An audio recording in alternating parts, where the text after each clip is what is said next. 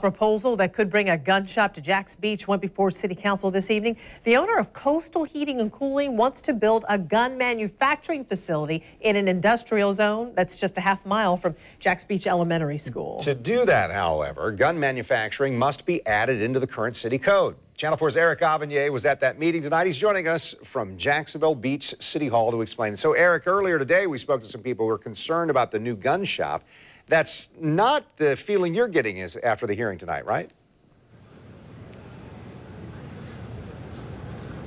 Well, I can tell you, going into tonight's meeting, there was a lot of hoopla, but then coming out of tonight's meeting, I can tell you there was one popular word that you could hear from folks leaving from this building. That word is misinformation. Now, I learned that the proposed location is actually outside of a school zone, but inside of an industrial zone. Under the current city code, firearm stores are allowed in commercial zoning, but you can't manufacture. In order to manufacture guns, you have to be in an industrial zone.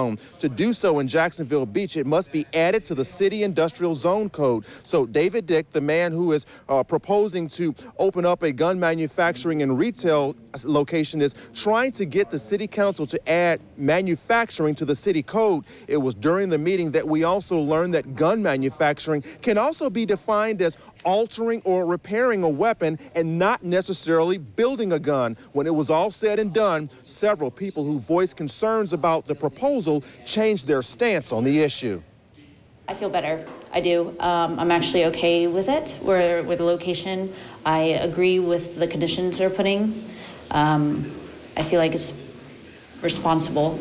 I also learned some things. I didn't realize a manufacturer meant, oh, my trigger is too stiff, so can you please fix this? I just think it's getting rid of the misinformation. And so many people want to provide misinformation and bad facts, or no facts. It's fake news. You know, they're just making it up as they go along.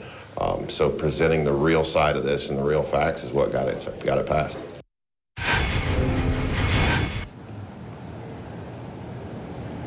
Now tonight, the City Council voted in favor of a conditional use, which means this issue will now go to a second public hearing before the City Council makes its final decision. Reporting live, Eric Avanier, Channel 4, the local station.